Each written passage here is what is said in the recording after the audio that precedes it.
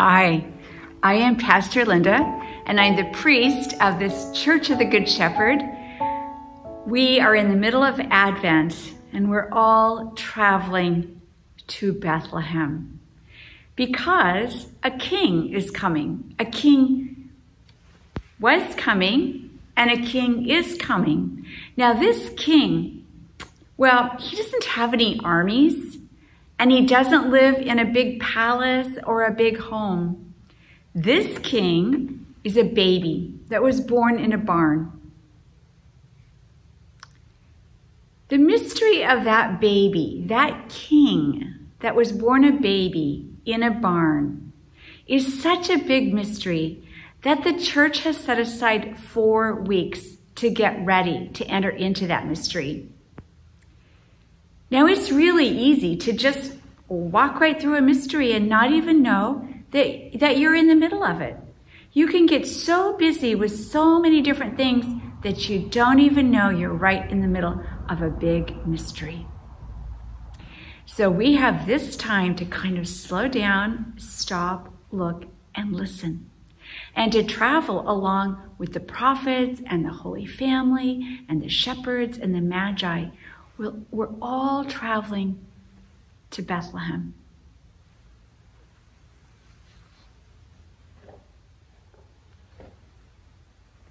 The first week of Advent was the week of the prophets. Now, prophets are people who come so close to God, and God comes so close to them that they can see. They can see what is really important, what really matters. And they point the way to say, hey, this is what's really important. Right now, they're pointing the way to Bethlehem. And they say, we're not really sure exactly what's going to happen there, but something really important is. Look and listen.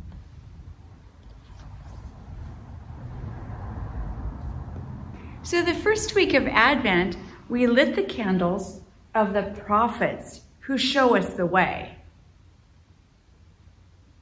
I'm going to get our wick up here and take a light from the altar candle, way up high, and we'll light the first candle, the candle of the prophets.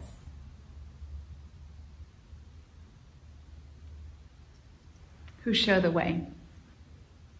It's nice after you light a candle to just stop and enjoy the light.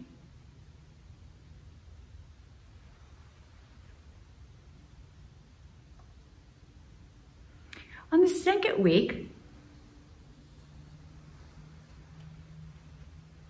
we remember the Holy Family. We remember the Mother Mary and Joseph and the donkey traveling all the way to Bethlehem.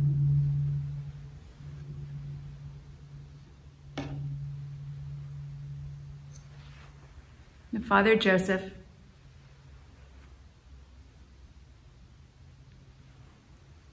and the Mother Mary. Now the Mother Mary is very pregnant. She was about to have a baby. And it's a long ways to Bethlehem.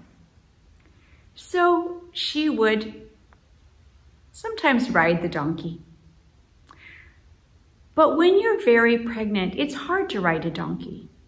And so then she would walk. But when you're very pregnant, it's hard to walk a long ways. And so then she would ride the donkey. She would ride and she would walk. And she would ride and she would walk.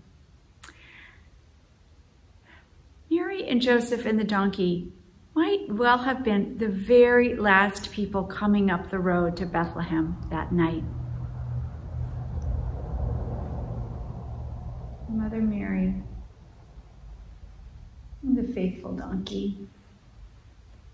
And we'll light the second candle, the candle for the Holy Family.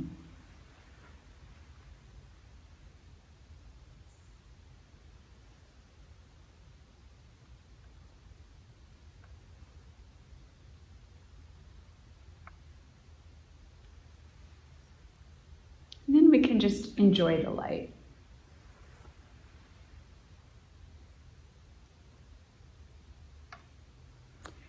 Now we're in the third week. In the third week, we remember the shepherds and the sheep. Now we just have one shepherd and one sheep, but that's enough to remember. The shepherds were out in their fields right outside of Bethlehem, and they were keeping watch over their sheep to make sure that no wolves would come and get them in the middle of the night. Suddenly, they saw a bright light up in the sky. It was such a bright light, it made their hearts pound. And then, when the pounding stopped of their hearts so that they could hear, they heard voices. And that made their hearts pound even more until they heard what the voices were saying. The voices were messengers from God, and they said, "Don't be afraid. Don't be afraid." Well, when you hear a messenger from God, it often does make you afraid. And so messengers from God, the very first thing they often will say is, "No need to be afraid."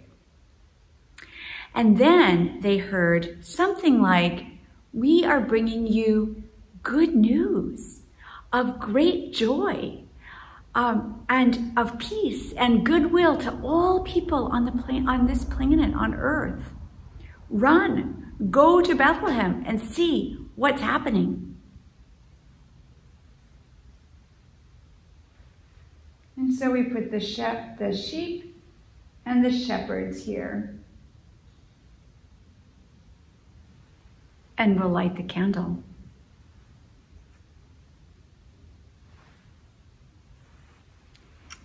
Now, on this third week, when we light the candle for the shepherds and the sheep, it's a different color. Pink is for celebration. We can't always be serious.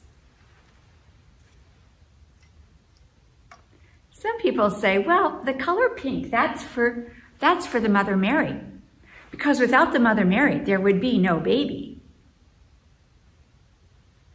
We can just enjoy the lights. If you have candles, you could light them at home. And we'll say a prayer. Holy and gracious God, thank you. Thank you for candles and light. Thank you for prophets and people who help us to see what's really important. Thank you for the Mother Mary and the Father Joseph, and thank you for our own mothers and fathers who walk with us all the time, who walk with us every step of the way, even when it gets really hard. And thank you for the shepherds and the sheep. Thank you for messengers from God who tell us not to be afraid, but to go and see the new things that are happening. We pray all of this in Jesus' name. Amen. Now watch. We're going to do something with the lights. Do you see how the light is all focused, right? It's all in one place right above the candles, each candle. The flame, the candle flame. Well, we're going to change that light and let it go all around the room. Now watch.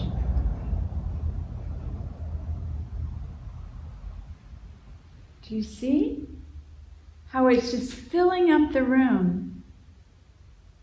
So that wherever you go today, you'll find the light of the Holy Family. And we'll change the light for the prophet so that it can fill up the room.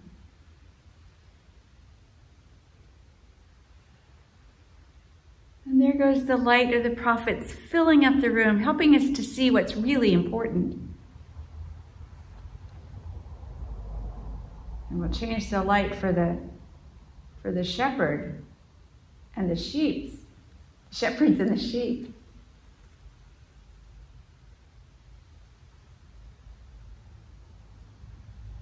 The light filling up the room, helping us to listen, to hear what might be new, and to go and see what it's all about.